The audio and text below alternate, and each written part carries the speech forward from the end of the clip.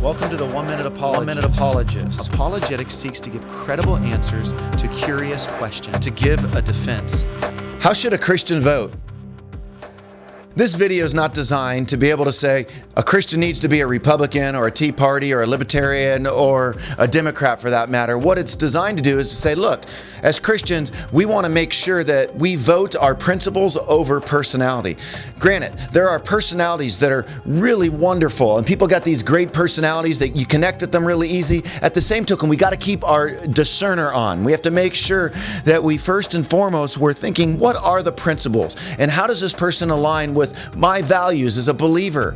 Also, we need to remember that when we go into the voting booth, that we don't go in alone. Jesus said, I am with you always to the end of the age. And so we want to please our Lord when it comes to voting.